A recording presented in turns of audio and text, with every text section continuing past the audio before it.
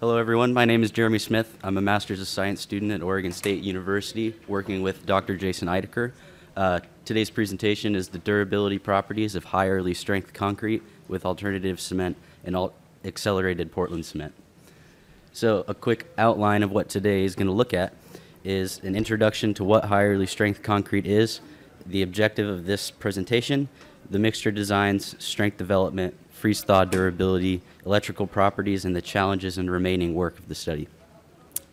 So just to briefly cover high early strength, it's typically defined with a rapid strength gain of greater than 3,000 psi within 3 hours.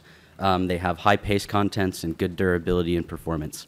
So the project goals are to provide Oregon Department of Transportation with concrete designs meeting all of these criteria using both proprietary and non-proprietary materials.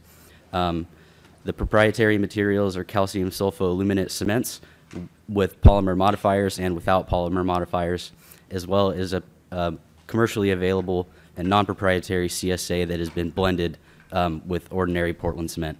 And the accelerated type 3 cement is accelerated with the chemical accelerator that is non-chloride. So the idea behind these concretes is to reduce the closure time required for construction. Ideally, they can go out there, remove the surface, put in the new overlay, and not worry about any curing and just go. So we determine the mechanical properties and the durability. So the objective for today, as I mentioned, is the mixture designs, and then the strength development for 3 to 6 hours with and without air entrainment. So then we'll go into freeze-thaw and then the electrical properties for bulk and surface resistivity of concrete and pore solution resistivity from paste samples, and then the challenges and remaining work. So this table outlines what each of the mixture names means. So if it says PR, it's a proprietary material that has integrated admixtures. So PR CSA1 is a proprietary CSA with the polymer modifier as well as the other admixtures. CSA2 does not have a polymer modifier, but it still has the integrated admixtures. CSAP is a non-proprietary CSA with a liquid polymer modifier added in the mixing laboratory. And then CSA-OPC is a non-proprietary CSA with 80% CSA and 20% Portland cement. The type 3 accelerated is the type 3 cement with 3% accelerator by weight of cement. And the HPC is typical of what you could see from Oregon bridge decks from about the 1980s on, and it's a high supplementary cementitious replacement design with 66% Portland cement, 30% fly ash, and 4% silica fume.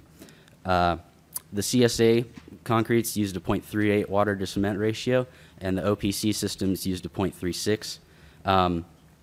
No air entrainment was included in the samples for the electrical properties, and 7% air was targeted for freeze-thaw performance. And as I mentioned, with the proprietary materials, they have integrated air entrainments. So we have less control in reducing air, but we can add more if we want to. So here's the strength development. This black line here is the 3,000 PSI. And from looking at the data, we can see that in general, at 3 hours, regardless of air entrainment or not, the concretes are able to meet that requirement of 3,000 PSI.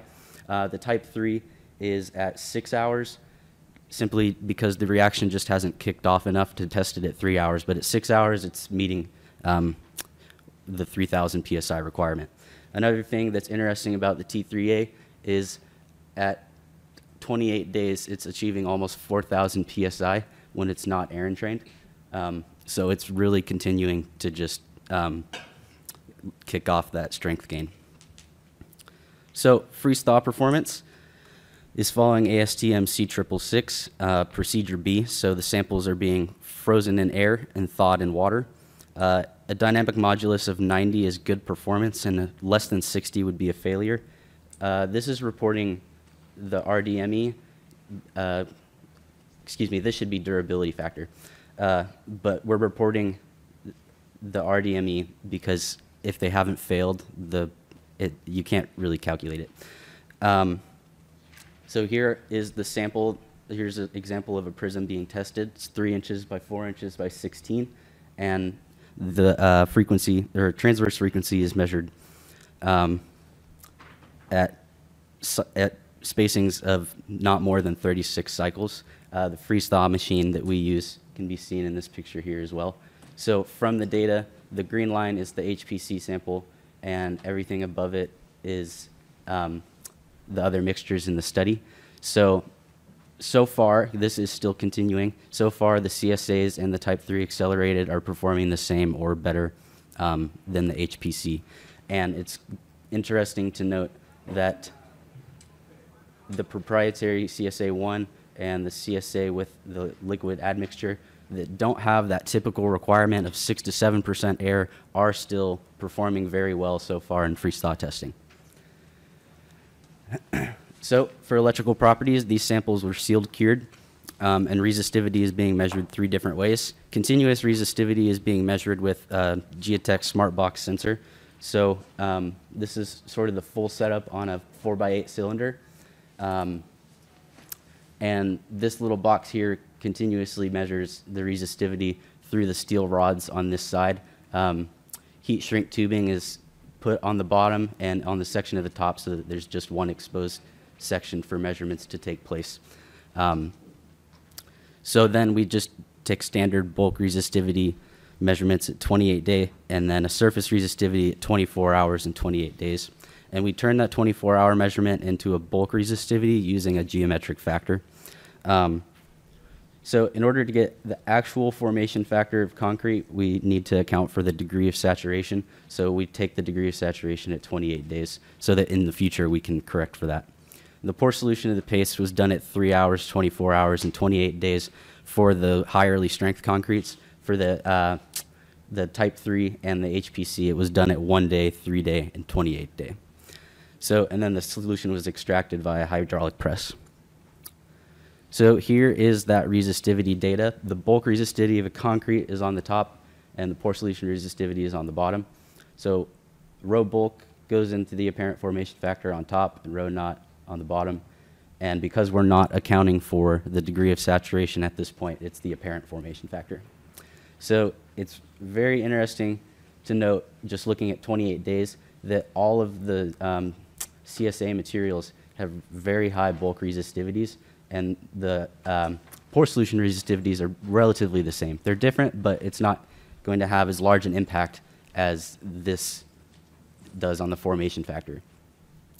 So when we look at the apparent formation factor, we obviously see that influence, and we see an apparent formation factor of over 5,000, which doesn't line up. This value for the type 3 accelerated is pretty typical and can be seen in HPC mixtures from literature. And the very high values of alternative cements need to be corrected for degree of saturation. From that, we can kind of look at, are these electrical properties going to be indicative of the durability for alternative cements? All of these tests are made for ordinary Portland cement, so we need to evaluate that. So Moffitt and Thomas's paper looked at a pure CSA exposed to marine conditions, and this RCPT value would say the same thing that the formation factor value is getting at, is that it's very durable. The chlorides aren't going to get in, but they also measured the diffusion coefficient, which is very high, so the chlorides are getting in. So how do we actually relate these electrical properties to the durability? So the challenges in remaining work are that those standards don't exist for the alternative cements yet. And then the early setting time of the materials within 30 minutes kind of requires you to split the batches up. You can't cast 20 cylinders at once. You have to do maybe 6. So next on the project list is continuing to determine the critical chloride threshold of these materials when they're in different anodic and cathodic environments. So these are anode samples, and this is a picture from Trejo's publication in ACI. And this is a cathode sample, and they're in different exposure solutions. So this picture is before the mold has been set up, and this bar is 5.5 inches long. And then it is encased in a mortar with those cements of the study and ASTM standard sand. and then we'll measure the half-cell potential and look for activation. So you can see that this sample is pretty close. If you know the half-cell test at minus 350 or more negative is activation. So we monitor that every day until the sample has shown less than 350 twice. And then the sample is removed and will eventually be titrating for acid and water-soluble chlorides so that we can get an idea of the critical chloride threshold. Along with that, we're also determining the corrosion rate of embedded reinforcement by measuring the polarization resistance. So other remaining work is concluding freeze-thaw testing and then continuing to collect that resistivity data with the SmartBox sensors and then determining the degree of saturation so that we can calculate the real formation factor, and then also the pore solution pH with the probe and ion concentration of the pore solution with the X-ray fluorescence. So in summary, we can see that 3,000 psi is achievable within 3 hours for these alternative cements and within 6 hours for the type 3. And that type 3 continues to gain substantial strength out to 28 days, almost reaching 14,000. And the high freeze-thaw performance looks achievable currently. Things can change, but even with less than 6% air, it looks like these materials have a good opportunity. And then alternative cements produce these very high electrical resistivities, which influence that formation factor value to not necessarily be accurate. So we need to establish a relationship of electrical properties to the durability of CSAs. And with that, that ends my presentation.